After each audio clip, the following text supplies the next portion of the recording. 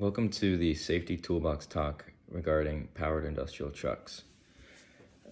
In this course, we'll discuss the importance of safe operation and responsibilities of a professional lift truck operator and the skills and techniques you can use to ensure safe operation and incident prevention. We'll also cover things such as safety and accountability, which accountability is huge regarding powered industrial trucks. Because you have to have that ownership and that responsibility, just like driving a car on the road.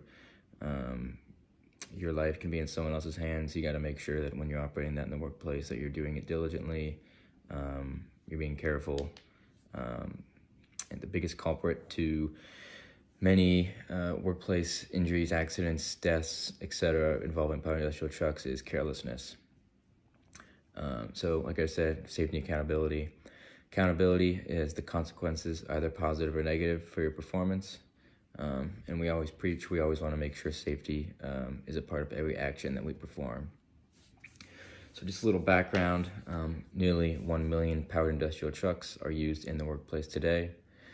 They're produced in many different sizes and models and can help us perform a wide variety of tasks, whether you have forklift, a genie boom, anything like that. While these machines assist us in lifting and moving heavy loads, they can also be extremely dangerous to operate. Each year, PITs account for more than 100,000 injuries and over 100 deaths. To prevent accidents that result in personal injury and property damage, forklift operators must possess the physical and mental ability to operate this equipment safely on a daily basis.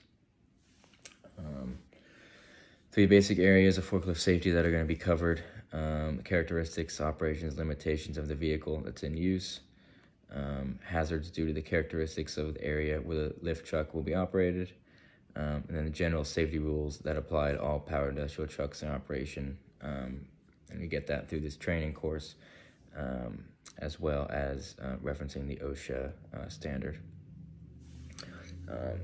Main causes, forklift accidents, injuries that we're going to be going over more in depth include most people that are working around forklifts and powered industrial trucks are aware of their presence, but they may become involved in an accident when a lift truck travels in a direction that they didn't expect.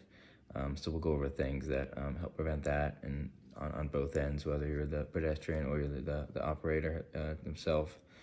And then operator inattention, like I mentioned, the biggest culprit being carelessness. Blocked vision, blind intersections, often factors involved in that, and forklifts running over pedestrians. So kind of a structure of the course. Introduction, which is pretty basic, like I just kind of went over, and then the goal of the program, to provide a training program based on the trainee's prior knowledge, types of vehicles used in the workplace, and the hazards of the workplace. So obviously hazards and workplace conditions aren't same across the board, so we'll go through what powered industrial trucks that are in the specific workplace, and then the hazards around the work environment that we can go over and go over ways to mitigate that and be aware of.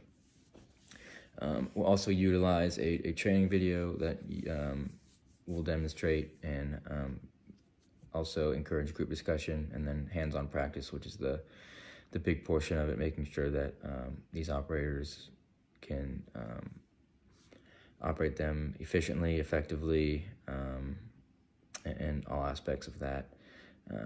Each operator must obtain the knowledge and skills needed to do their job correctly and safely. Obviously, if you're in this course right now, it's not guaranteed you're going to pass and be able to operate a PIT. We got to make sure that you show your skills and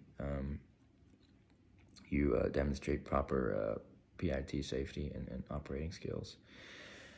We'll go over types, features, and physics, familiarize each operator with the basic types and functions of PITs, develop an understanding of the information shown on the data plate on the PIT, like in this case forklift, genie boom, understand critical truck measurements that affect safety, understand forces that cause tip overs, the truck design considerations, and safety ratings that help prevent them, including the stability triangle, which we'll get into in depth.